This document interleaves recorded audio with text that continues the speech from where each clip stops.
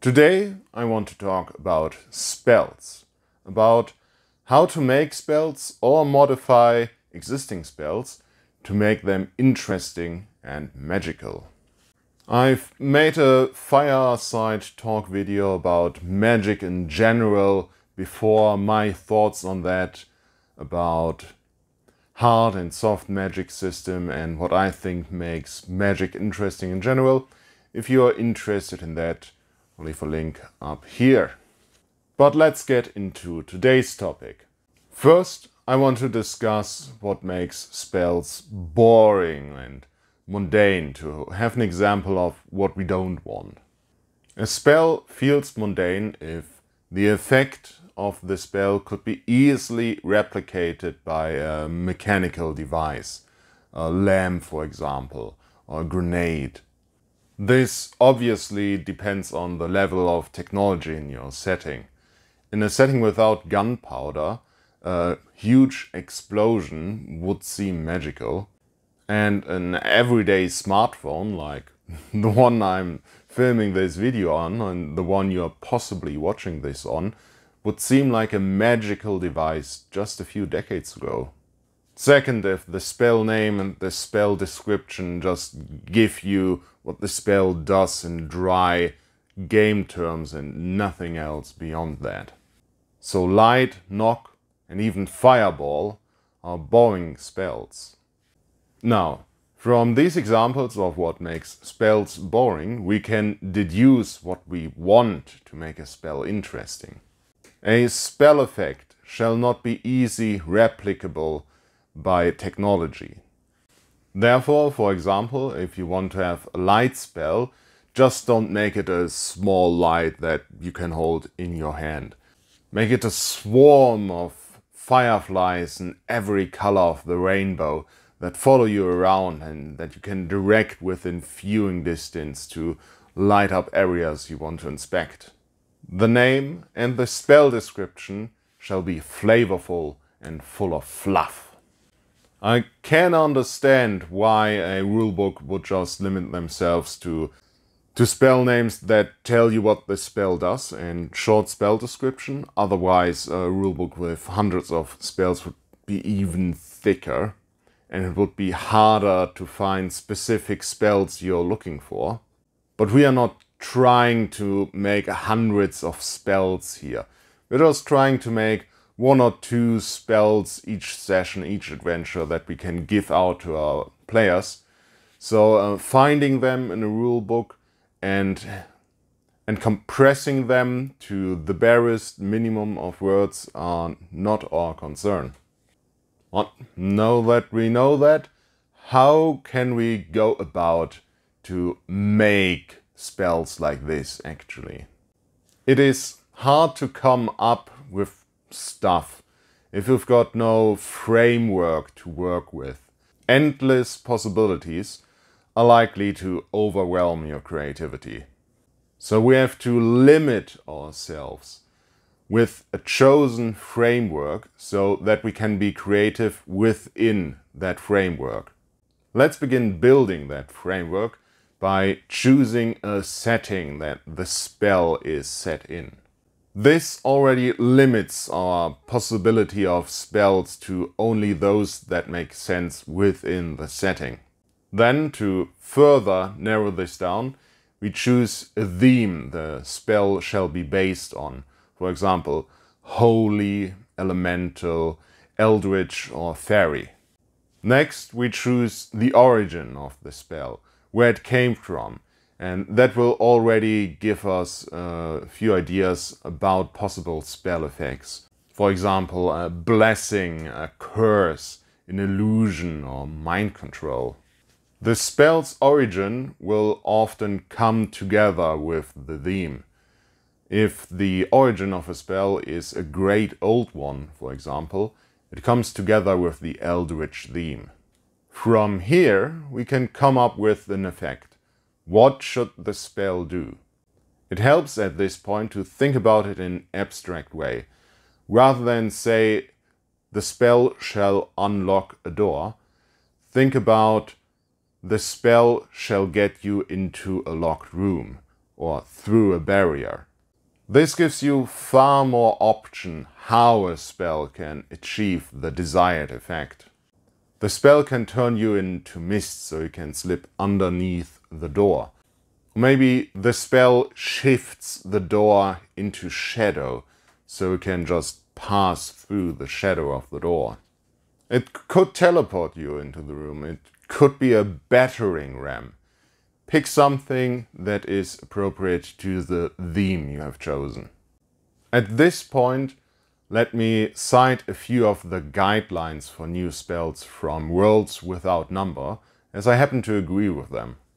Spells should not substitute for other classes.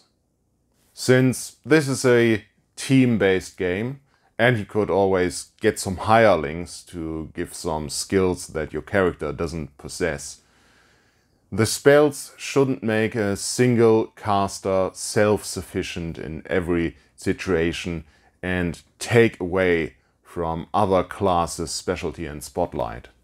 Also, I feel this is similar to my rule that a spell shall not have an effect that is recreatable by mundane means.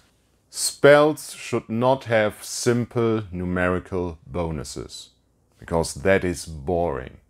So instead of making a spell that gives you +4 to strength, how about a spell that turns you into a gorilla? Spells should not offer cheap and easy combat damage. Let me quote directly from the rules here. It's important that the combat spells, they do have been heavy, loud, clumsy things, rather than easy magical bolts of unavoidable damage. Area effect spells should not normally be able to exclude friendlies from their damage.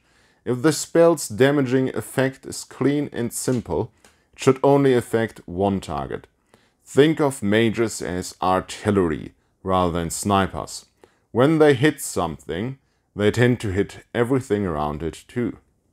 There are several reasons for that. One of them is that reliable single target damage can easily be achieved by mundane means, like a sword or a crossbow. Spells that change the battlefield dynamic are more interesting anyhow, as that is not easily achieved by mundane means. Spells that sprout walls of flesh-eating plants from the ground, for example, or turn it into lava, or confuse your enemies so they can't discern between friend and foe.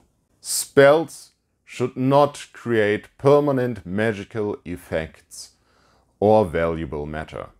I think this is mainly a balance concern, a bit more for the background, to not make it too easy for spellcasters to accumulate wealth and magical effects stacking up everywhere.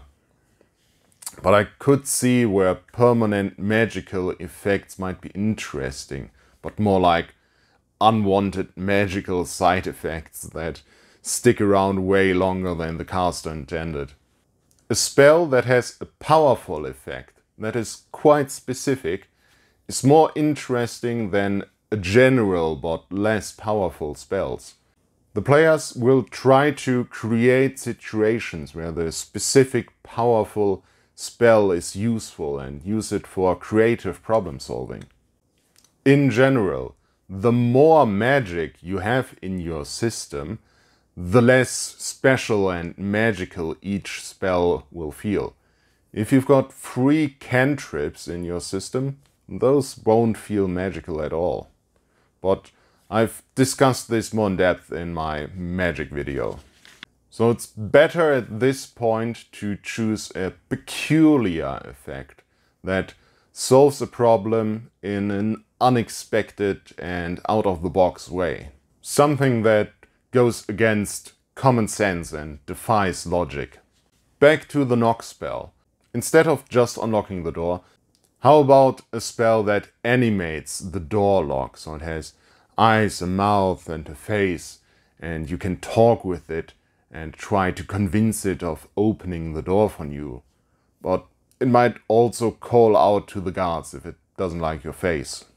Then When you have an idea of how the spell should work, do a short, dry and very mechanical spell description just to nail that down.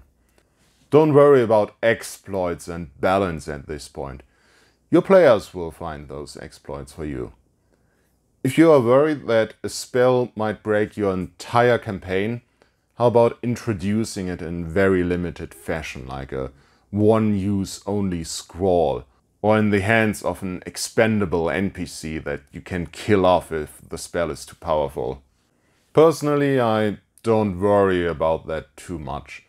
I can always change the campaign around the newfound abilities of the player to keep things going and keep the tension up. And now it is time to add the fluff and flavor. Start by asking yourself where the spell originally came from. What god, demon or wizard made it? What would they have named the spell?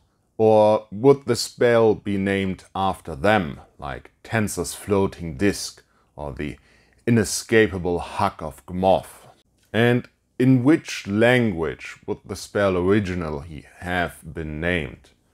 Maybe the spell is a short rhyme, a long chant, or just a single magical word of power. And when it comes to actually casting the spell, what does that look like? Does it need components, gestures, spoken words? Is it a hidden spell? Is it an occult spell? Does it take an elaborate ritual? Finally, add some fluff to the spell description. Where the spell originally came from and why, or maybe a famous casting of the spell. Basically a very short story right there that gives someone who will read it an idea of how the spell can be used. Finally, at the end, sprinkle more fluff over everything. Make it more thematic. If it is a holy spell, make it more pompous. Demonstrate the nature of the god it came from.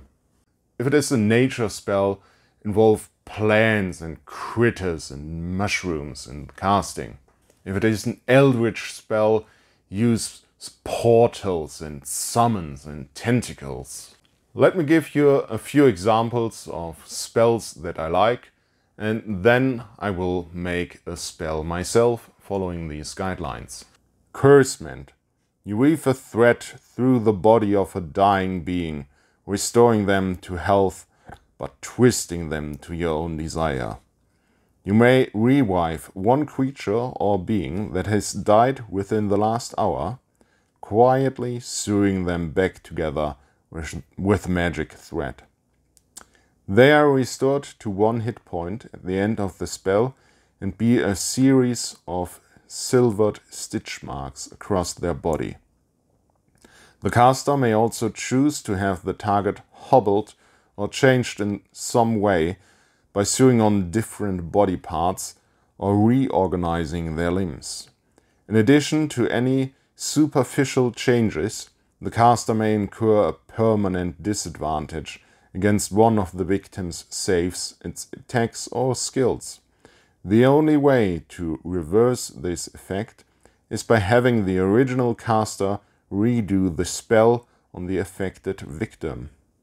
Now this spell has a wonderful, creepy and flavorful effect, but there's no fluff in the spell description itself. But from the rest of the book I know that this spell comes from the Lady of Broken Branches, who finds pity for those that are lost and broken in the world woods.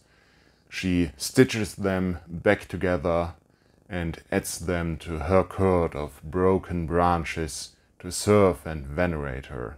So if you were to write an entire background book, then putting that piece of fluff into the spell again might be redundant. But if you're just writing a few spells, this piece of fluff should be part of the spell description. The glass chimes of the bamboo terrace. This spell calls forth a floating set of colored glass chimes. The caster alone may strike them, producing sounds of great subtlety and penetration. The caster may allow anyone in the desired range to hear the music, or may make it inaudible to anyone save specific targets within range. Such is the expressiveness of the chimes that those who hear them may instantly understand the caster's desired message, however abstract.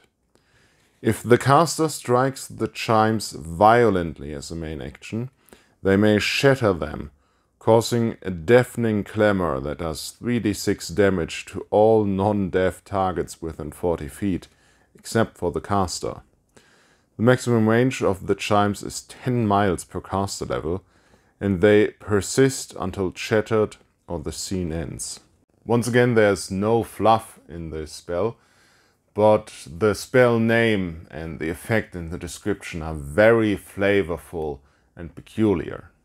These spells are from Into the Word and Wild and Worlds Without Number respectively, two books which have great spells in general. Now, let's create our own spell. First, we have to choose a setting. Let's take my own Moons of Balethor one for shameless self-promotion. Second, I have to choose a theme. I choose the Red Queen, one of the Zauberer, the Warlock patrons from the Moons of Balethor. Her blood controls the animals and plants of the wild. Her illusions control emotions and confuse the mind. With that framework in mind, now we can come up with an actual spell effect. And since her blood controls the plants of the wild, how about a word version of the Wall of Thorns from Sleeping Beauty? I'm working on a campaign of grim fairy tales and eldritch horror anyway. The spell effect shall be, it grows a wall of thorny roses that form a defensive labyrinth that misleads, traps, and consumes would-be intruders. This spell originates from the Red Queen, so for the spell's name, either the Queen's name or blood should be in the spell name, like Castle of the Blood Rose. Now, let's add more fluff into the casting. By watering a rose bush with sacrificial blood, on fusing a handful of rose seeds with blood and then planting them, the caster creates a maze-like wall of blood-red rose bushes that will magically mislead trespassers, tread them in thorns, and consume them. Once the spell ends, the plants rapidly wither and die. If the plant is destroyed while the spell is still active, its red blood will drench the soil, and everywhere it does, writhing red roses will grow to the Queen's veneration. And now let's sprinkle even more fluff into there and add a few missing details. Casting time, 1 hour. It's kind of a ritual, it takes time to plant all of these seeds. Components, a rose bush or rose seeds and a blood sacrifice. Spell duration depends on the natural lifespan of the blood sacrifice. A small animal will let it last a few months, a human for decades, an elf for centuries, while the blood of an immortal would make it permanent. It is said that the castle of the Queen herself is fortified by the sacrifice of the gods that once opposed her, and that the roses cover an entire country in her thorny embrace. So that is the best spell I could come up with in the preparation for this episode. But potentially you guys are way better in creating spells than I am. So, bit of homework for you. Create a spell. Make it as peculiar and flavorful as you can and post it down in the comments below. I'd love to read what you guys come up with. For now, consider liking the video and subscribing to my channel. Thanks for watching and goodbye.